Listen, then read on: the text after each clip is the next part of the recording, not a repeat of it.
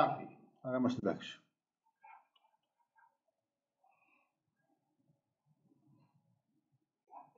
Ναι.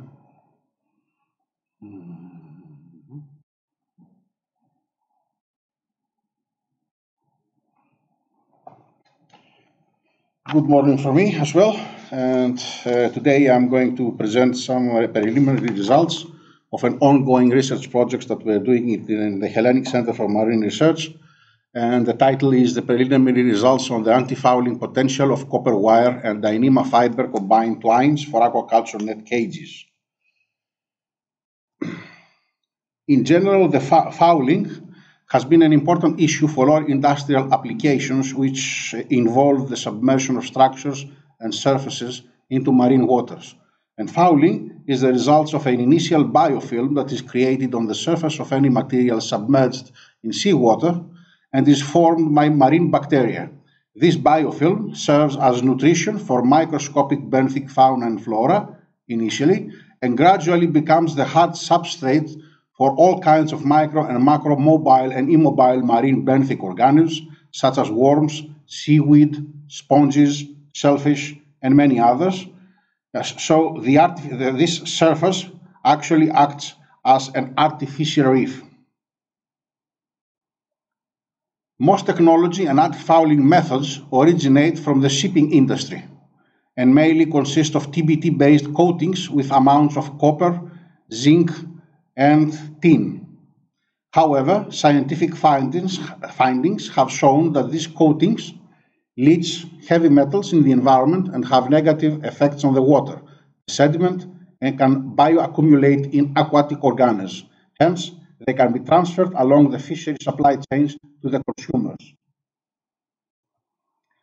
Recently, antifouling research for aquaculture has been developed along three axes. The first is the use of mechanical interventions. Of course, this is in order to avoid using these coatings, which have deleterious effects for the environment and the marine organisms. So the first approach is to use mechanical interventions and machinery, like brushes and pressurized water, to remove fouling on site.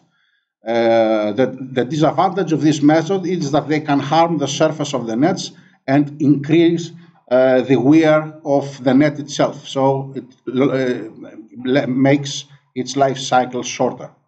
The second is to use pure uncoated copper alloys in order to manufacture nets instead of nylon, so we change the material that we make the nets. The disadvantage is high cost, extremely difficult to handle, it's very heavy, and it needs large space for storage. It's not very easy for all fish farms to use this kind of nets. And the third approach is the development of new coatings, which are based on copper nanomaterials, which have the main disadvantage that they dissolve in the water and need continuous recoating much sooner than the case of the TBT-based coating. So actually, the general consensus in the aquaculture industry is that the TBT-based antifouling paints and coatings are the most effective for antifouling purposes, but they have these particular environmental effects which everybody would like to avoid, if possible. Now, the objectives of this study is to take into consideration all these advantages and disadvantages of these three major approaches for antifouling in the aquaculture industry. And we designed, manufactured, and tested a new type of twines in order to make braided, knotless coastal marine fish farm nets using copper wire, the typical copper wire, uncoated. It's the very small diameter wire that is used in order to make electrical transformers, and Dyneema fiber twines, and which we believe that because of the presence of copper wire will have good antifouling performance after constant immersion in seawater in the environment of an operating fish farm, meaning that we tested it in actual eutrophic environments, actual operational conditions in eutrophic environments. Testing would be based on the results, the analysis of the data would be based on the development of fouling on each of these experimental nets after 7 months of constant immersion in seawater. And the performance indicators that we used were the percentage of openness, meaning how the percentage of the unobstructed meshes on the net after this experimental period, and the comparison between the different nets in order to estimate the optimum ratio between how many twines from how many fibers of copper wire we need to put in together with Dyneema fibers in order to have the best results. So the experimental design is to create a series of nets manufactured using Dyneema fibers and uncoated copper wire with a diameter around 0.1 to 0.15 millimeters. And we formed the twine, which had a denier value of approximately 210/24, which is a standard dimension for fish nets twines in Greece. And the mesh size of the nets, of the eventual nets that we used, which are similar to what I show you in this photograph. The nets had a diameter of 12 meters and a depth of 11 meters. Again, it's something standard in Greece today. And the mesh size was 16 millimeters. Each net exhibited a different configuration as follows. The first was a net without any coating, which we used as the control. The second had TBT coating, meaning the standard, let's say, environmentally not acceptable coats. The third had the commercial nanomaterial coating, and the remaining four had different percentages of copper wire in relation to Dyneema fibers at 5%, 10%, 20%, and 40%. And the experimental period lasted approximately 7 months. Now, the first group of results that we have after these 7 months have given us actually 3 groups of nets. The first, which is the upper, it's almost visible, it's the green one. It's the net which is coated with the TBT copper paint. So actually, it gave the best performance, leaving more than 80% of the meshes of the holes of the net free from clogging, from incrustations and fouling. The second group was the nano-coated net at around 39.6%, the 20% copper wire net at 43.7%, and the 40% copper wire at 41.5%. And the last group, the worst group actually, was the group of 10% copper, 5% copper, and the control, which was the lowest at 15.1, which is the black one, which was more or less something acceptable, expected actually. Now, if we take only the 4 nets that had the combination of Dyneema fibers and copper wire and put them in a diagram in relation to the final average openness percentage, we take this diagram, which then we fitted into a quadratic equation, a simple quadratic equation, which then we maximized with a simplex algorithm.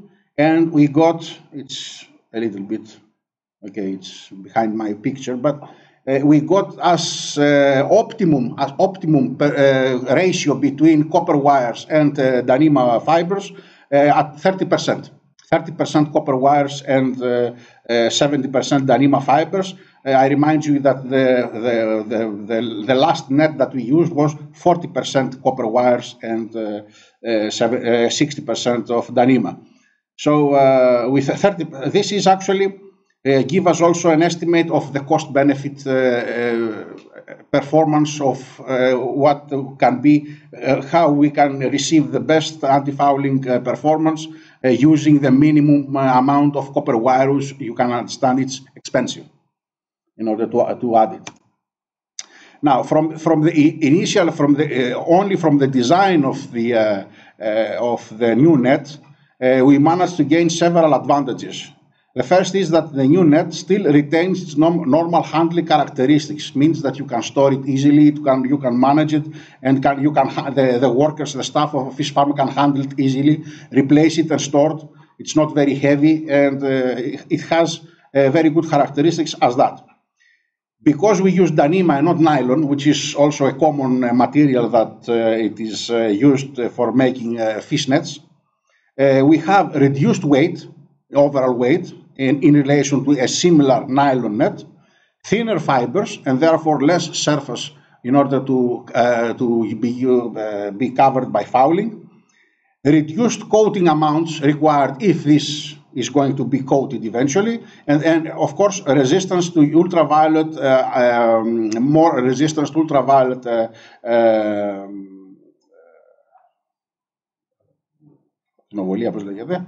radiation and abrasion in relation to nylon, which polymerizes very easily with ultraviolet radiation.